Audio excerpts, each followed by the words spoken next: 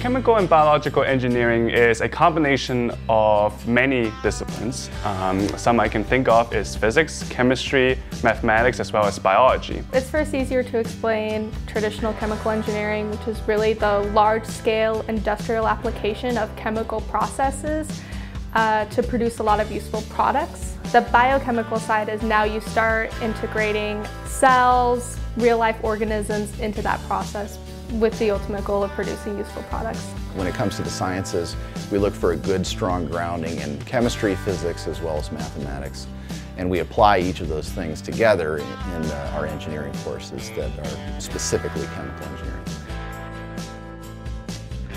I definitely think that you need to like chemistry, but I do want to make sure that everybody knows that chemical engineering is not chemistry. Chemistry's been around forever. There's very standard ways to do things. But in chemical engineering, if you can find new ways to do those things that can make your costs go down, optimize different things, that's why I like chemical engineering, because it allowed me to take chemistry one step farther. Mines has taught me that there's always a way to solve a problem. Sometimes you just have to get creative. If you like looking at the big picture, then chemical engineering might be for you.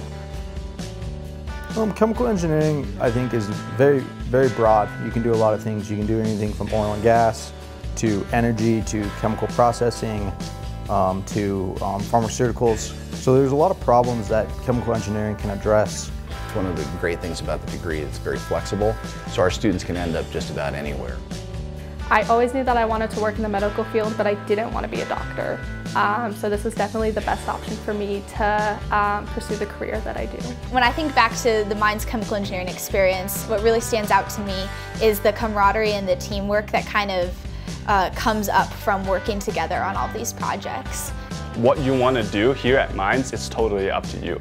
And I think you have many opportunities here at Mines to really expand and learn more about yourself in that way.